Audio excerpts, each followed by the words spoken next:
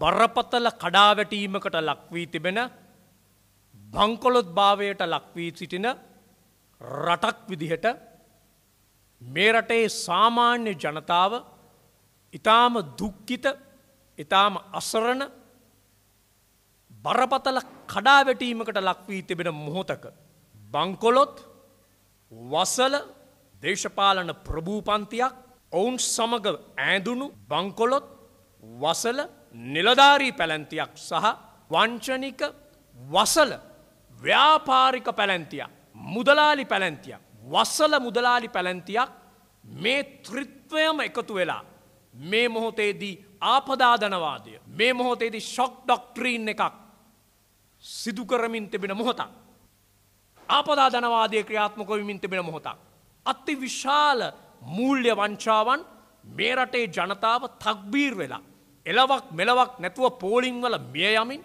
ඉන්ධන ටික ලබා ගන්න පෝලිං වල මිය යමින් බෙහෙතක් නැතුව ශල්‍ය කර්ම කරන්න බැරුව පැනඩෝල් පෙත්තක් සමහර ග්‍රාමීය රෝහල් වල නැතුව ඇම්පිසිලින් පෙත්තක් රෝහල් වල නැතුව පිළිකා රෝගීන් මිය යමින් තිබෙන මොහොතක ඖෂධ නැතුව ඉතා බරපතල ඖෂධ හිඟයක් රෝහල් පද්ධතිය කඩා වැටී තිබෙන මොහොතක ඊටාම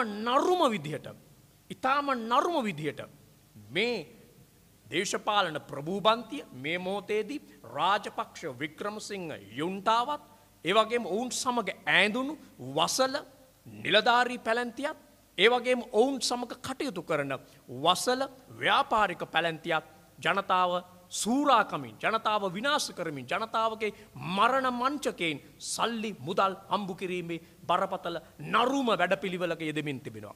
එහි එක් පියවරක් තමයි මේ මොහොතේදී මේ වෘත්තීය සමිති වෙත ඉදිරිපත් කර ඇති පැමිණිලි වෘත්තීය සමිතිවලට ඉදිරිපත් කර ඇති මේ තොරතුරු ඔස්සේ ලැබුණු ප්‍රධානම කාරණයක් තමයි මතු කළේ මේ ඖෂධ සංස්ථාවට නැත්නම් SPC ආයතනයට පත් කර ඇති මේ සභාපතිවරයා සම්බන්ධයෙන් තිබෙන බරපතල චෝදනාව මේ පුද්ගලයා සම්බන්ධයෙන් බරපතල චෝදනාවන් විමර්ශනයන් සිදු කර 2018 අවුරුද්දේදී ඒ තනතුරින් ඉවත් කරනු ලැබූ පුද්ගලෙක් නැවත වතාවක් මේ මැයි මාසේ නැවත වතාවක් මේ පුද්ගලයාව පත් කරනු ලබනවා සභාපති තනතුරට පත් කරනු ලබනවා. මේ පුද්ගලයා සම්බන්ධයෙන් තියෙන බරපතල චෝදනාවන් මේ ලිපිගොනු රැසක් අපි සතුව තිබෙනවා. විශේෂයෙන්ම මේවා වෘත්තීය සමිතිවලට මේ සෞඛ්‍යාංශයේ වෘත්ති සමිති දිගින් දිගටම මතු කරපු කාරණා. විශේෂයෙන්ම මේ පුද්ගලයා සම්බන්ධයෙන් කෝප් කමිටුවේ ඒ වගේම ප්‍රසම්පාදන කමිටු වලින් ඒ වගේ NMR එක කරපු ෆොරෙන්සික් රිපෝට් වලින් ඒ වගේම ජනාධිපති විමර්ශන කමිටු වලින් විවිධ වාර්තාවන් ඉදිරිපත් කළා තිබෙනවා. මේ වාර්තාවක මේ 2015 පළවෙනි මාසේ 15 වෙනිදා සිට 2018 12 වෙනි මාසේ 31 වෙනිදා දක්වා කාලය තුල රජයේ ආයතනවල සිදු වී ඇතැයි කියන සැලසෙන දූෂණ වංචා පිළිබඳ සොයා බැලීමේ ජනාධිපති කොමිෂන් සභාවේදී මේ පුද්ගලයා සම්බන්ධයෙන් බරපතල චෝදනාවන් එල්ල වෙනවා.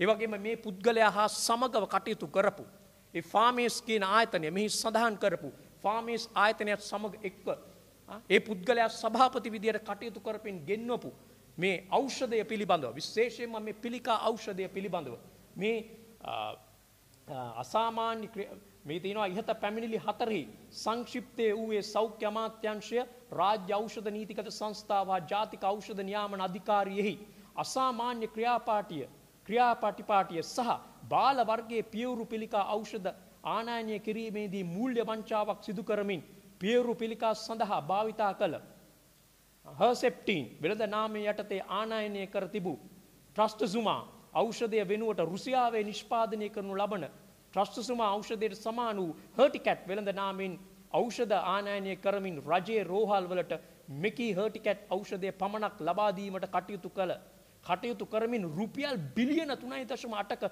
වංචාවක් සිදු වී ඇති බව. දැවැන්ත මූල්‍ය වංචාවක් එක පැත්තකින්. අනෙක් පැත්තෙන් මේ රුසියාවේ නිසි ලෙස ලියාපදිංචි නොකරපු ආයතනයකින් සාමාන්‍යයෙන් ඖෂධයක් එන්නතක් යමක් ලියාපදිංචි කරනවා නම් ලියාපදිංචිය බිය යුත්තේ සෞඛ්‍ය අමාත්‍යාංශයට අයත් ආයතනයක් යටතේ. හැබැයි මේ වාර්තාවල සඳහන් වන විදියට මේ රුසියාවේ බයෝකැට් ආයතනය විසින් නිෂ්පාදිත මෙකි හර්ටිකැට් ඖෂධය එරට කර්මාන්ත හා වාණිජ්‍ය අමාත්‍යාංශයෙන් පමණක් සහතික කරන ලද රුසියාවේදී වෙළඳාම සඳහා අවසර ලබා දී තිබුණේ 2015 12 වෙනි දිනේ. හැබැයි 2016 වන විට ලංකාවේ මේක ලියාපදිංචි කරනවා. මේ සම්බන්ධයෙන් සායනික පරීක්ෂණ මේ රෝගය මේ ඖෂධය සම්බන්ධයෙන් සායනික පරීක්ෂණ සිදු කරලා තිබෙන්නේ රුසියාවේදී 44 දෙනෙකුට රෝගී. හැබැයි සාමාන්‍යයෙන් සායනික පරීක්ෂණයක් අවුරුදු 3-4ක් කරලා තමයි ඒ ඖෂධය මුදා හරින්නේ. එහෙම තිබියදී මේ බාල වර්ගයේ ඖෂධයක් ගෙන්වීම සම්බන්ධයෙන් ඒ ගෙන්වීම පමණක් නෙවෙයි ඒ ගෙන්වීම සඳහා අතිවිශාල මුදලක් රුපියල් බිලියන 3කට වඩා වැඩි මුදලක් විනාශ කරමින් වැය කරමින් මේ රෝගය මේ පියරු පිළිකා රෝගීන් සඳහා දෙන පැතිරුණු පියරු පිළිකා රෝගීන් සඳහා දෙන ඖෂධයක්. නමුත් මේක සියලු රෝගීන්ට ලබා දීම සඳහා යම් ආකාරයකට බලපෑම් සහගතව ඒ ලබා දීමට කටයුතු කිරීමේ චෝදනාවක් එල්ල වෙනවා. ඒතර මේ පිළිබඳ සවිස්තරාත්මක වාර්තාවක් මේ ජනාධිපති කොමිෂන් සභා වාර්තාවේ සඳහන් වෙනවා. ඒතර මේක බරපතල චෝදනාවක්. මේ බරපතල චෝදනාවට ලක්වන්නේ මේ ඖෂධ සංස්ථාව SPC ආයතනයේ එවකට හිටපු සභාපතිවරයා වර්තමානයේ රනිල් වික්‍රමසිංහ විසින් පත් කරනු ලබන සභාපතිවරයා. ඒතර මේ සභාපතිවරයා පිළිබඳව එපමණක් නෙමෙයි කෝප් කමිටුවේ පවා මේ සම්බන්ධයෙන් බරපතල චෝදනාවකට ලක් වී තිබෙනවා. මේ හර්ටිකැට් ඖෂධය ලබා දීමට පිළිකා වෛද්‍යවරුන්ගේ සංගමය විරුද්ධ වීමට හේතු උන් දක්වනවා. ඇයි උන් මේකට විරුද්ධ වෙන්නේ? මොකද මේක උන් සඳහන් කරනවා මේ ඖෂධය සෑම තත්ත්වයේම පිළිකා රෝගීන්ට සුදුසු නොවන බවත් එය සුදුසු වන්නේ පැතිරුණු පියරු පිළිකා රෝගීන්ට පමණක් බවත් පිළිකා වෛද්‍යවරුන්ගේ සංගමේ සභාපතිතුමිය ප්‍රකාශ කළාය. එසේම 44 දෙනෙකු වැනි ඉතා සුළු ප්‍රමාණයක රෝගීන්ට මෙම ඖෂධය ලබා දී කරන ලද සායනික පරීක්ෂණයකින් පසුව එම ඖෂධය සෑම අවධියකම සිටින රෝගීන්ට ලබා දීම සුදුසු නොවන බවත් ඒ තත්ත්වය අමාත්‍යාංශ ලේකම් දිගින් දිගටම දන්වා සිටි. නමුත් පූර්ව අවස්ථාවේ පිළිකා රෝගීන්ටත් මෙම ඖෂධය ලබා දෙන ලෙස බල කරමින් රෝහල් අධ්‍යක්ෂක විසින් ලිපියවන බවත් වෛද්‍යවරුන්ගේ විශේෂඥ මතයට ලැබිය යුතු නිසි ගෞරවය නොලැබීම කනගාටුදායක තත්ත්වයක් බවත් එසේම විශේෂඥ වෛද්‍යවරයෙකුට තිබිය යුතු ඖෂධ නිර්දේශ කිරීමේ අයිතිය Taman වෙත තිබිය යුතු බවත් වැඩිදුරටත් පැවසුවා. ඒ කියන්නේ ඖෂධ නිකුත් කරන්න කියලා බලපෑම් කර තිබෙන බවත් මේ වාර්තාවල මේ ඖෂධය ප්‍රතික්ෂේප කිරීමට මේ ඖෂධය ප්‍රතික්ෂේප කරපු වෛද්‍යවරුන්ට එරෙහිව විනය පරීක්ෂණ කරපු බවටත් මේ වාර්තාවල සඳහන් වෙනවා. ඒතර බොහොම පැහැදිලිවම මේ රාජ්‍ය ආයතනය මේ රටේ ජනතාවගේ මර්මස්ථානයක් ඖෂධ ගෙන්වීමේ කටයුතු බාරව සිටින ආයතනයක් ජනතාවගේ ජීවිතය පිළිබඳ වග කියන ආයතනයක සභාපතිවරයෙක් සහ මේ වංචනික විදියට මේ ඖෂධ ගෙන්වන ආයතනයක් සමග එක්ව කටයුතු කිරීම පිළිබඳව බරපතල චෝදනා එල්ලනවා. මේදී සඳහන් කර මේ ෆාමේස් ආයතනය පිළිබඳව National Medical Regulatory Authority එක මේ ඇවිල්ලා රිපෝට් එකක් ඉදිරිපත් කරනවා 2020 සැප්තැම්බර් මාසේ 17 වෙනි දින. මේ රිපෝට් එක ඉදිරිපත් කරන්නේ ෆොරෙන්සික් මේක ඇවිල්ලා මේ forensic audit on medicines imported by a distributor Farmers Private Limited. මේ Farmers Private Limited කියන ආයතනය ගෙන්වපු ඖෂධ පිළිබඳව කරන ලද ෆොරෙන්සික් රිපෝට් එකක්. මේ රිපෝට් එක කරන්නේ මේ වාර්තාව සකස් කරන්නේ ලෝකයේ ප්‍රසිද්ධම ආයතනයක් වන KPMG කියන ආයතනෙන් මෙන්න මේ වාර්තාව සකස් කරන්නේ. මේ වාර්තාවේ බොහොම පැහැදිලිවම සඳහන් වෙනවා මේ ඖෂධ ගෙන්වන ආයතනය ඊටාම වංචනික විදියට විවිධ ඖෂධ ගෙන්වනවා. ඒ විවිධ ඖෂධ ගෙන්වන්නේ Taman කළු කඩේ Taman සමග සම්බන්ධකම් තියෙන ආයතනත් සමග එකතු වෙලා ගෙන්නලා මේ ඖෂධය මූලිකව නිෂ්පාදනය කරන ආයතනයට වංචනික විදියට ඒ ආයතනයේ තොරතුරු ඒ ආයතනයේ ඇසුරුම් ඒ ආයතනයේ විවිධාකාරයේ ලිපි ලේඛන මේ භාවිතා කරමින් යම් ආකාරයකට ඒ ආයතනයන් ඒ ආයතනයන් කිසිම දැනුමක් නොමැතිව ඒ ආයතනත් සමග කිසිම දැනුමක් නොමැතිව මේ ඖෂධ ගෙන්වූ බවට. දැන් මේක උදාහරණයක් තිබෙනවා. ඒක සඳහන් වෙනවා මේ ෆොරෙන්සික් රිපෝට් එකේ. එක මෙඩිසින් එකක්, එක ඖෂධයක් Imprex. Product owner, registered manufacturer, Square Pharmaceuticals. ඒගොල්ලෝ තමයි මේකේ අයිතිකරුවන්. මේක ඔබ්සර්වේෂන් ඔවුන් නිරීක්ෂණය කළා තිබෙනවා මේ ආයතනය මේ ෆාමේස් ආයතනය මේක ගෙන්නනවා. හැබැයි ගෙන්නුවට product owner was not aware of the tender. මේකේ ප්‍රධාන ආයතනය මේ පිළිබඳ කිසිවක් දන්නේ නැහැ. කිසිවක් දන්නේ නැහැ. මේ විදියට ඖෂධ ගණනාවක් ගෙන්නනවා ඒ ප්‍රධාන ආයතනය කිසිවක් දන්නේ නැහැ. Product owner was not aware of the tender. Medicine Elite 500. Product owner Alpha Laboratories.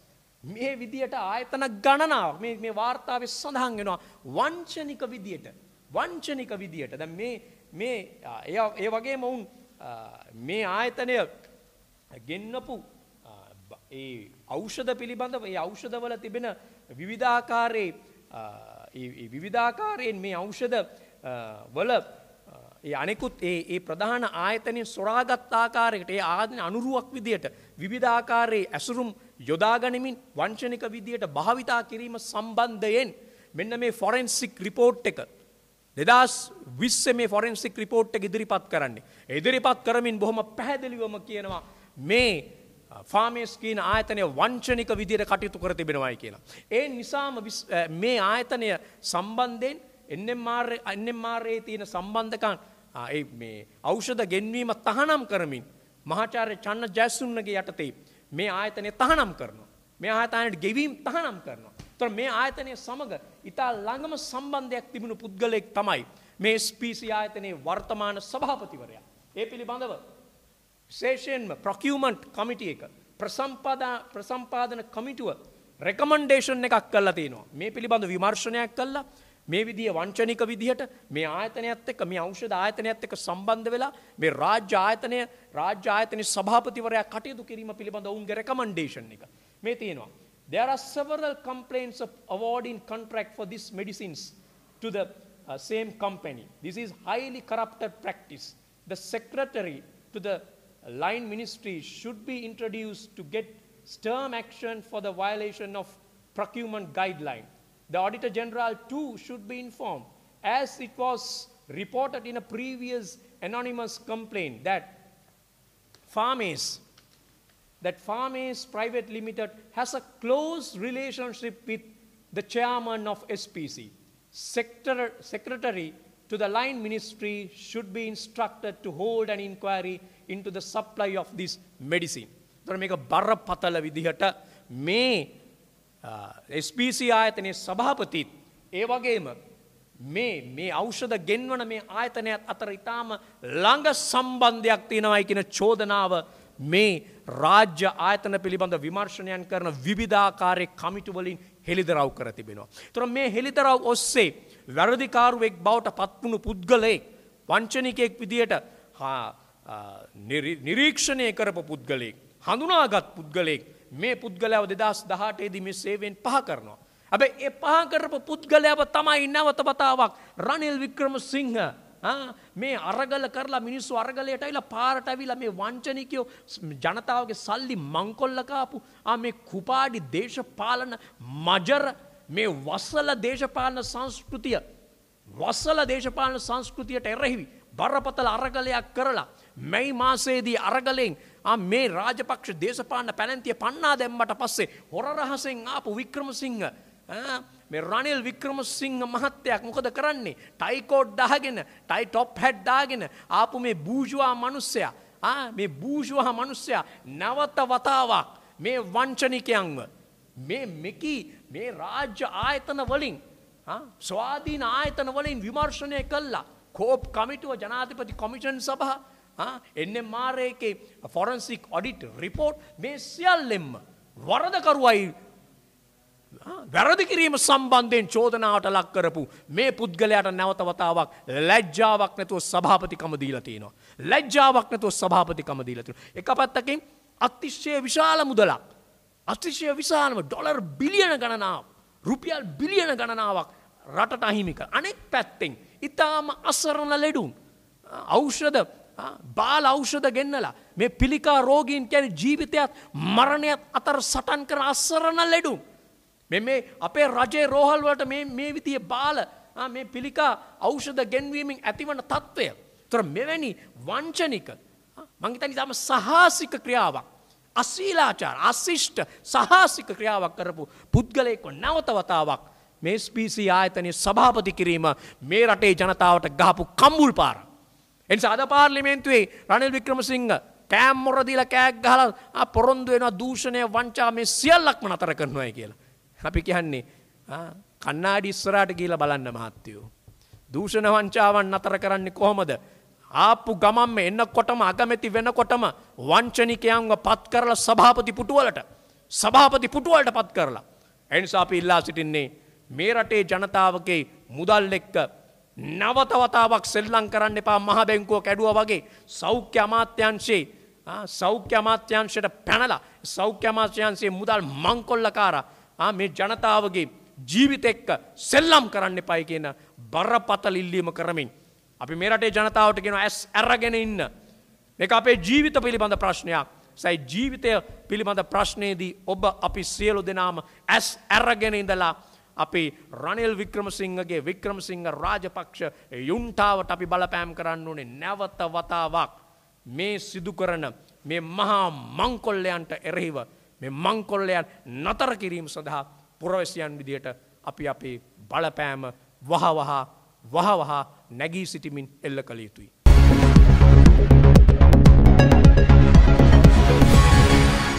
උණුසුම් පුවත් දෙසනින් දැනගන්න ලක් දෙරණ අපිව සබ්ස්ක්‍රයිබ් කරන්න. වීඩියෝවට ලයික් කරන්න, කමෙන්ට් කරන්න, ෂෙයා කරන්නත් අමතක කරන්න එපා.